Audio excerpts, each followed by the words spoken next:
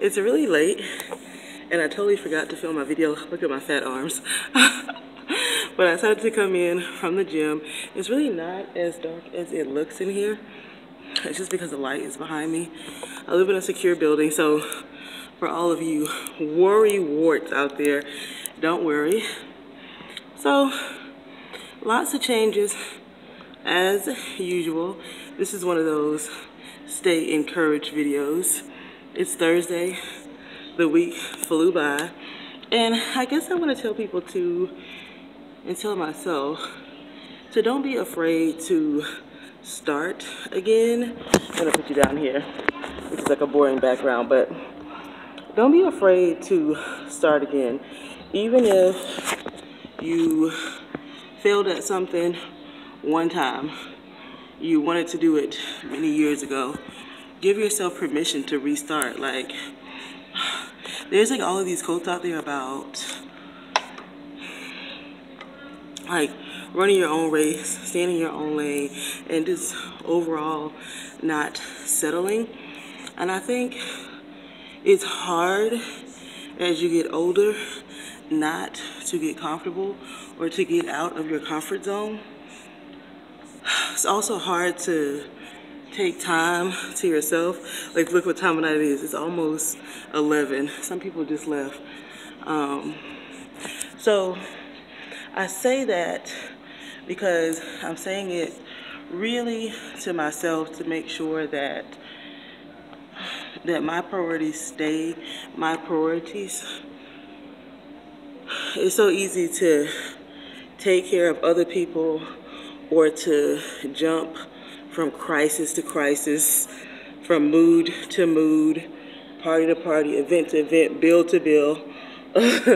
You know, but what happens if you gave yourself permission to start again and really stayed on track? And I'm not just talking about like fitness, I'm talking about overall. I am a very impulsive person. Like, I never even really know. Oh, look, better lighting.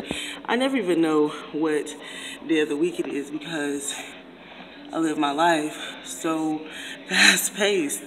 And I'm so used to that I really wouldn't have it any other way.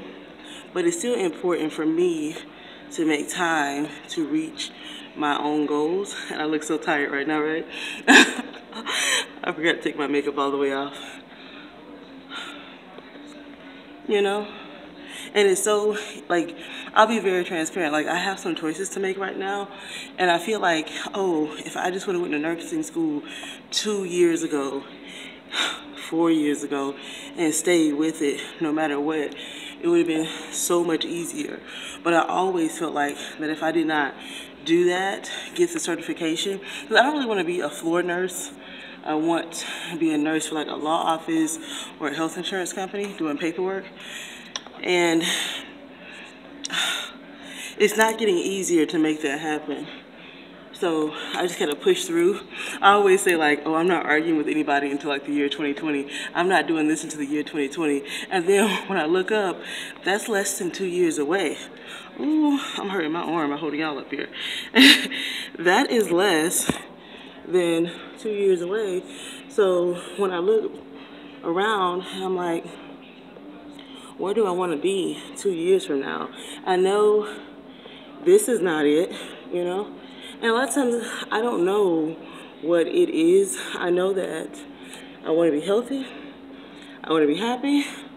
I want to feel loved and give love, okay? And I don't mind working hard. I don't mind long hours. I prefer that because I'm not really a frivolous person. I can waste time, but I'm not really a time waster. I like to be productive. And I like to be on the move. I really do. And I really like freedom. And like I used to say, and I still say, to thy own self be true and allow everybody else to enjoy their choices. Don't get caught up in being so judgmental about what you don't like and how it shouldn't be and how other people shouldn't be doing this, because you're really not doing yourself or anybody else any favors by focusing on everything you don't like or everything that is wrong. you know? You're not. You're just not. So it's better to focus on